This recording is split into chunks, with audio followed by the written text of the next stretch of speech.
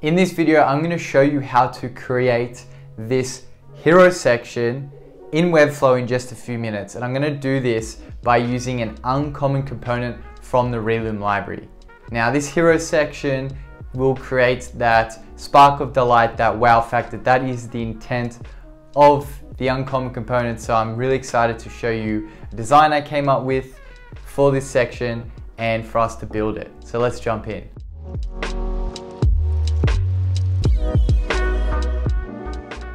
Okay, so I have cloned the Relume library style guide and I have a fresh Webflow project ready to go. I've also exported all the assets for this design. I have the design in Figma here ready to go also that I'll be referring to. Great, so the first thing I'm going to do is go to the dashboard, click Browse Components, click Hero Header Sections, and I'm going to use the uncommon filter to find the component. And here it is. I'm going to copy header 76 to my clipboard, and then I'm going to paste it inside of the main wrapper. Okay, the first thing that I'll do is I'll just copy and paste the content over from the Figma file. And then I will remove this button, which I don't need. And now it's time to add in the content. What you want to do is you want to open the content right div. Then you want to open the images layout div. Basically, the images layout div provides the gap between image list on the left and the image list on the right. It's basically, if you do want to increase the gap, you can do so by doing that. But let's keep it at 1 rem for now. Now, why have we split it up into 2 different divs? It's to achieve the effect of this masonry grid sort of vibe. So, the way that this animation works is that the trigger is actually on the section component, but what happens is that there is a trigger for the image list on the left and a trigger for the image list on the right. And now what happens with this animation is that the image list on the left moves 50% of the way vertically upwards and then loops and resets. So what we actually have inside of the image list wrapper on the left and the right is a duplicate of an image list.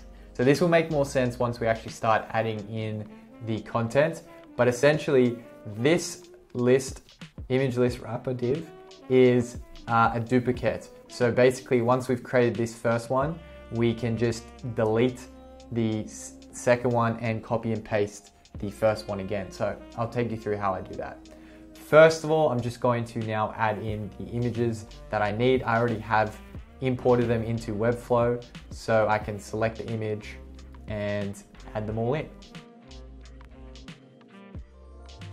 Okay, so there are 3 images, but actually I'm going to need an extra image in this list. So I'm just going to copy and paste an extra image, and I'll do that by copying this div and then pressing paste, and then I'll replace this image here. Great. Okay, so now I have this image list. What I'm going to do is I'm going to delete this one, copy this one again, and paste it again. So again, it's the duplicate. Now I'm going to do the exact same thing to the image list on the right. Okay, I'm going to duplicate to add that extra image. I've realized I need to swap this one out for this and then make this, we'll keep that one as is. Okay.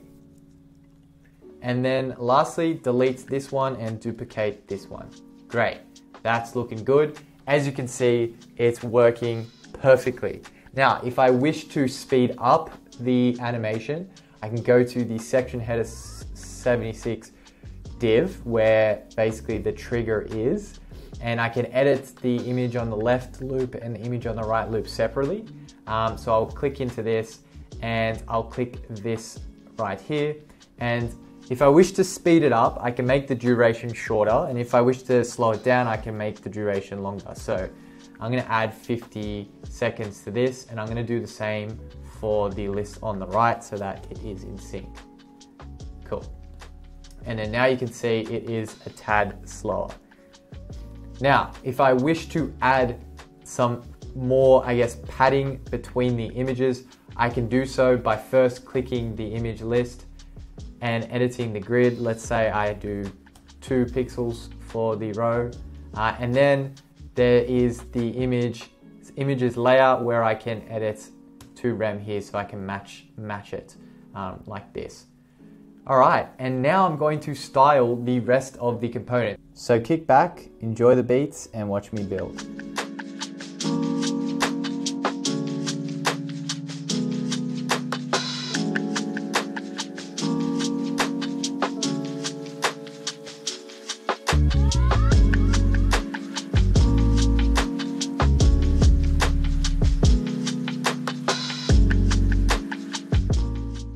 And there you have it, the header component, completely designed, didn't take me very long, and fully mobile responsive, as you can see here.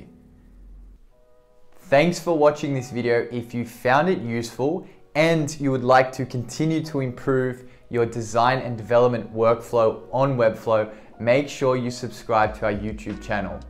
Now, if you would like to see more videos like this, you can visit the Relume University on our website. And if you would like to join a community of designers and developers using Webflow, you can join our Slack channel. It's free, and you can find it on our website in the footer and also on our socials. Thanks for watching this video, and enjoy building.